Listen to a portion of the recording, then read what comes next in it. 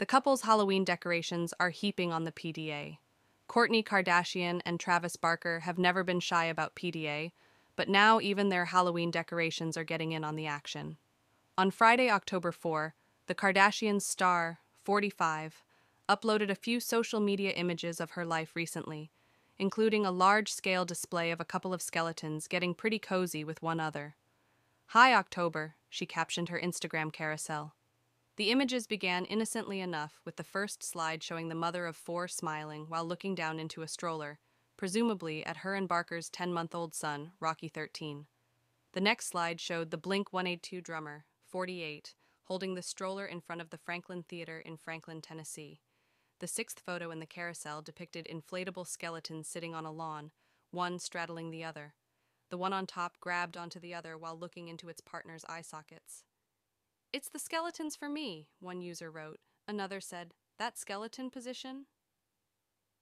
Really, other images continued the festive theme, including seasonal vegetables and outdoor fall moods. In addition to Rocky, Kardashian Barker has three other children from her former relationship with Scott Disick: Mason, 14, Penelope, 12, and Rain, 9. Since marrying Barker in 2022, she has been a bonus mom for his son Landon, daughter Alabama, and stepdaughter Atian. During a recent visit on Dear Media's The Skinny Confidential podcast, the Poosh creator revealed her parenting method, saying that Penelope slept in the same bed with her until she was 11 years old.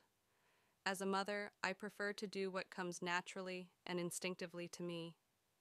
And that's what it is for me," she remarked in the episode, after disclosing that she and Barker both sleep with Rocky in their bed. When explaining the benefits of co-sleeping, she stated that it has been used by mammals since time immemorial. She believes that each individual and child is unique.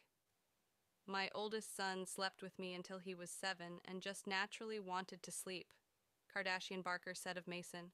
"I mean, part of it was that at a certain time, I would put him to bed in his room and then he would come to my room." Next, she explained how things went with Penelope.